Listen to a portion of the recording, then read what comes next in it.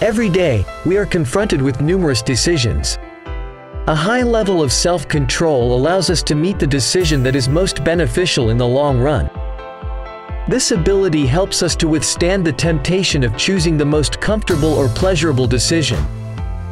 To build strong self-discipline, you need to know. First, know where you struggle. Start by writing down what you do in a day. Then, reflect on what you value and ask yourself whether your behaviors uphold those values. There are likely a few things you're doing each day that don't honor those values. It is helpful to ask for feedback from the colleagues, mentors, and family who know us best. See if there's overlap between how others see your actions and how you've self-identified your weaknesses. Second, how to not give up. It's important to build relationships with coworkers and give yourself mental and physical breaks throughout the day. But it's also important to be honest about your work patterns. If your mornings are consumed by non-work-related events and that's when you're most productive, that's not good. Know when you do your best work and schedule around it. Third, identify your goals. Did you know you're 42% more likely to achieve your goals if you write them down? The act of writing down goals forces you to visualize the goal itself, how to achieve it, and what steps you need to take to get there. Fourth, visualizing. Your brain doesn't differentiate between real and imagined memories. So, when you imagine something vividly, your brain chemistry changes as if you'd actually experienced it. Visualizing gives you the positive feelings and reducing feelings of insecurity. This makes it easier for you to overcome a fear and take actionable steps toward achieving your goals. Fifth, don't wait right time.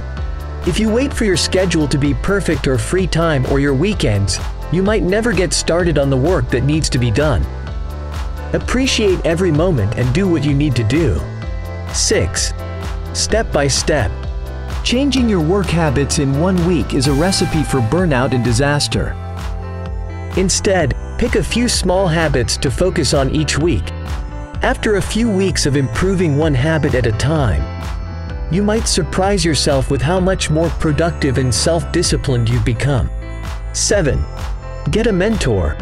There are things you can discuss with a mentor you might not be comfortable approaching with a colleague or manager. Mentors generally have more experience, know you well, and can give you the unvarnished advice and feedback you need to succeed. 8. Practice, fail, start over. Self-discipline is the act of trying, failing, and trying again. Don't worry, all people face this difficulty. But you shouldn't give up easily. 9. Track your progress. Not measuring your progress, it will be difficult to know whether you're succeeding. When you track your progress, naturally can create the kind of meaning that so many of us search for in our daily work. You also have a better understanding of the value you create and can show your accomplishments to others. 10. Treat yourself. Treat yourself throughout the practice of self-discipline. Whether it's a delicious dinner or a new pair of shoes, these treats will help you feel energized, restored, and not to give up.